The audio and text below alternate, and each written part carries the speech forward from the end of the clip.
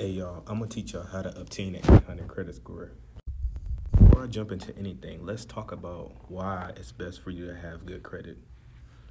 So when having good credit, you have to understand that can open up a lot of different doors for a lot of y'all. Y'all got to change the way y'all think about credit.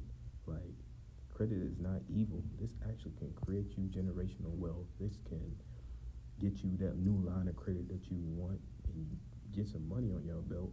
This can get you a new house, a new car, put your kids in the best schools. Y'all just have to tune into this. This video, I'm going to teach you guys the formula of what I use and how to get that 800 credit score.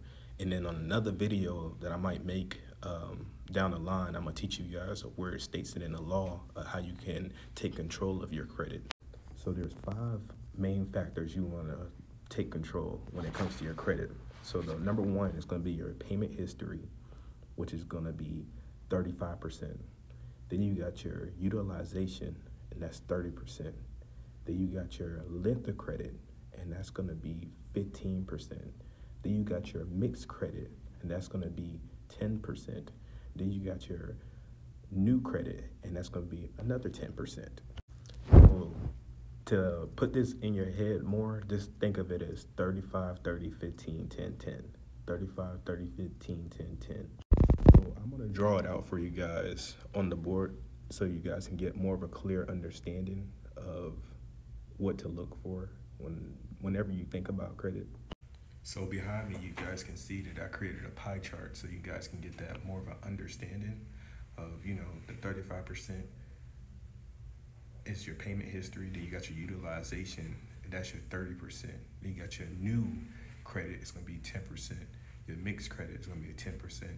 And then your length of credit is going to be 15%. Now, here's the best part and what I discovered. So as y'all can see behind me, so y'all see that 35 is your is your payment history, and then you see 30% is your utilization. Now, here's what I discovered. Now, FICO is an algorithm, right? So it takes whatever's on your consumer report and it generates numbers, and that's what gives you your FICO score, right? So I discovered that your payment history, which is the 35%, is equal to 192.5 points. Then you have your utilization, and that's equal to 165 points. Then you have your length of credit, and that's 82.5 points. And then you got your mixed credit, and then you got your new credit, and those both equal to 55 points apiece. But I want you guys to stay more focused on the payment history and the utilization. So I'm gonna draw this out on the board for you guys so y'all can have more of a clear understanding of what this is adding up to. Give me 1 second. So we got 35, and then you got 30%. You add them up together, that gives you a 6, and it gives you 65%, right? Now, y'all remember I said that your payment history is 192.5, and your utilization is 165. You're gonna add these up.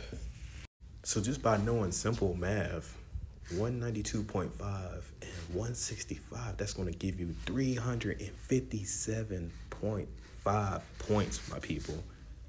357.5 points. So let's say you got like a 504 credit score.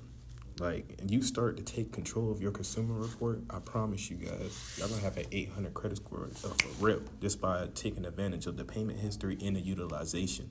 So like I stated before, your FICO is an algorithm. It takes what's on your consumer report and it gives you numbers. It gives you a score. I hope this information that I gave you guys and the examples gives value to somebody. I hope it touches somebody to understand that do not give up in life. This is just beginning. You're just getting started. And I want you guys to take control of your life coming into the 2024. And then after that, just take off just by knowing that there's more on the other side. I'm just a messenger. I want you guys to be strong, and I love you all. If y'all like this information, just give me a like, share, follow, and also the comment. And just stay tuned to the next episode. I'm out.